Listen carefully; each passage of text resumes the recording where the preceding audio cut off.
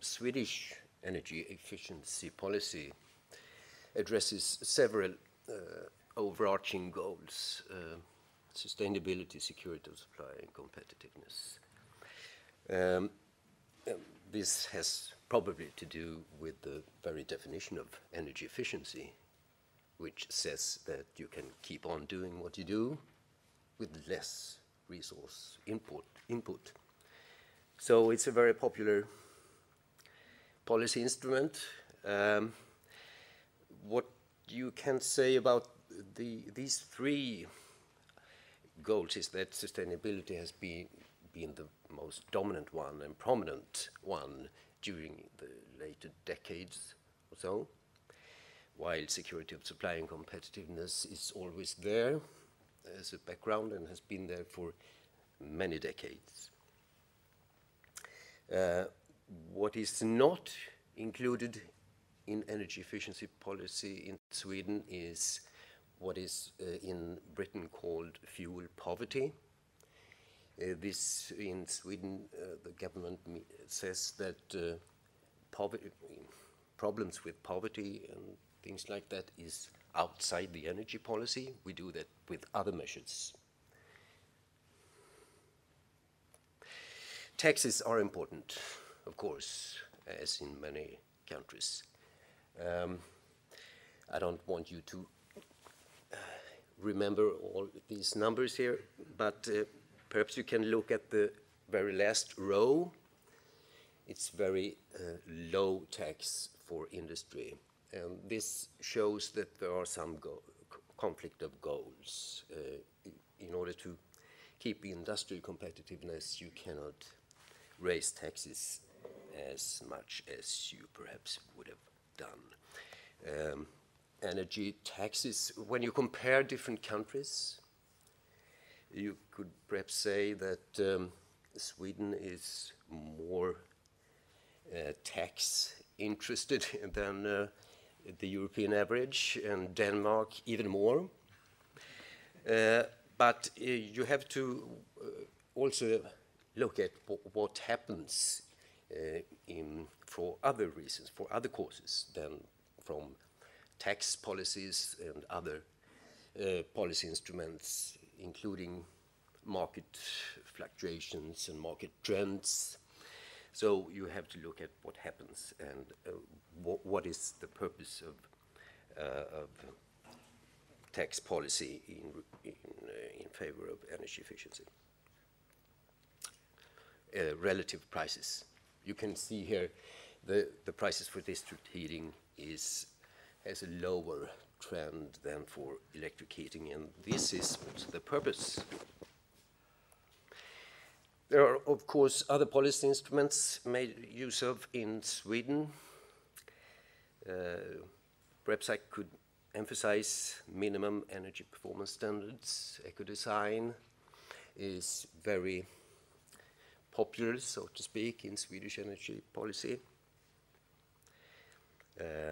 Also public procurement, and this could also be seen as a way of innovation support, because you can buy up new types of technologies made use of in buildings and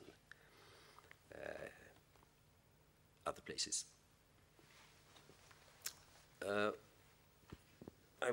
Perhaps I could say words about a special program for industry. You may recall the low tax, electricity tax for industry in Sweden. This was introduced in 2004, I guess. And this, despite the smallness of this tax, it had a great impact because the government introduced this program for improving energy efficiency in energy-intensive industries. And when industries accepted this, it is a voluntary agreement, they were exempted from this small tax. And many industrial firms did this. In the first period, more than 100 and you can see a 1.45 terawatt hours were saved. So it is very successful, and it's the one point I think you can learn from this is that it's sensitive to the specific circumstances in each industry, and you introduce the interest in energy savings. You introduce management systems that the industrial firms themselves are interested in finding energy efficiency measures. They introduce routines. So this is another way to internalize the interest for energy efficiency.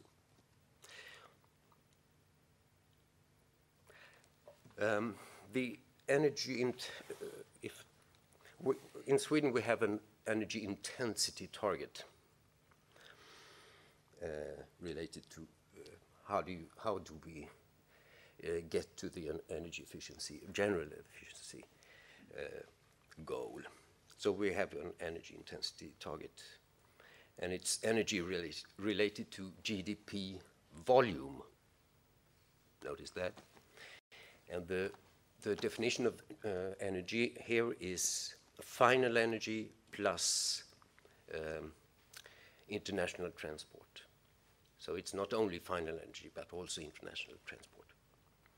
And as you can see, the lowest, the straight line there from means the target, it shows the target.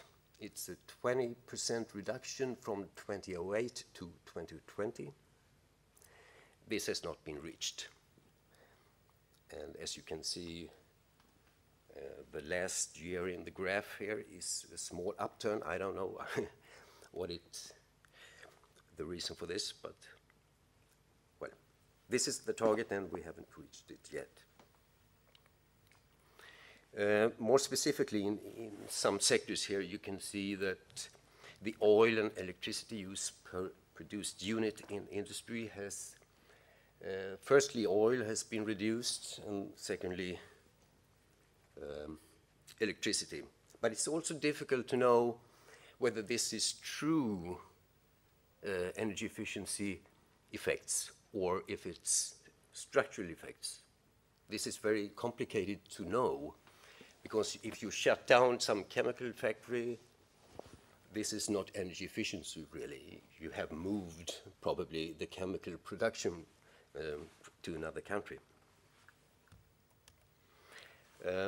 This is, you don't move houses, so this is probably true. Heating per floor area has been reduced. After stagnation period in the 90s, it has continued to improve. Average fuel consumption for new cars only. So what happens to the car stock? This is much bigger. And as far as I know, the average age of the car in the car stock is 9 years in Sweden. So I would guess if the sales are continuing as it has been before, it would mean that it takes about 20 years for this new car level, energy performance level to be the general level.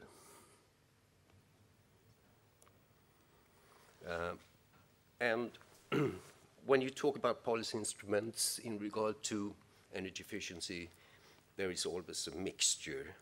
We have fuel prices influenced by taxes, but we have also in Sweden one instrument called promotion of clean cars, and we have differentiated the vehicle tax.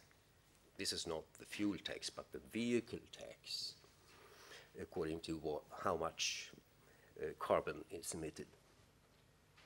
And there is a tax exemption on vehicle tax for so-called clean vehicles for 5 years. And the definition of clean vehicle is, well, today it's 120 grams carbon dioxide emission per kilometer. It may be changing soon. So if the climate change problem is one of the overarching goals for energy efficiency policies in Sweden, this graph may be of interest and relevant. And it shows that, well, as the government says, we should be neutral. So the sinks below the zero line here should be equal to the emission. And I guess we are getting closer to that. But Sweden, as many other countries present here in this conference, are small.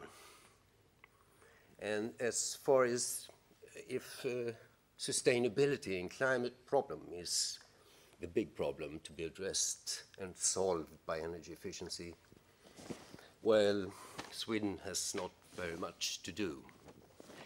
Even if we were the best country in the world, we cannot do very much. We have only 0.1% of all carbon dioxide emissions and only 0.4% of total world energy use. So we have to cooperate. And as you can see, the EU, and even more if you include EEA, we get a considerable amount of emissions and energy use. I would like to end with a graph that point both at pessimism and optimism. Because you have Human Development Index on that axis and the use of energy per inhabitant on the other. And my point is that many of the so-called poor countries are moving up towards index 1, which is maximum. But on the other hand, and this is a problem for sustainability, on the other hand, there are great discrepancies, differences among the rich countries. So there may be a big potential for energy savings in the world. Thank you.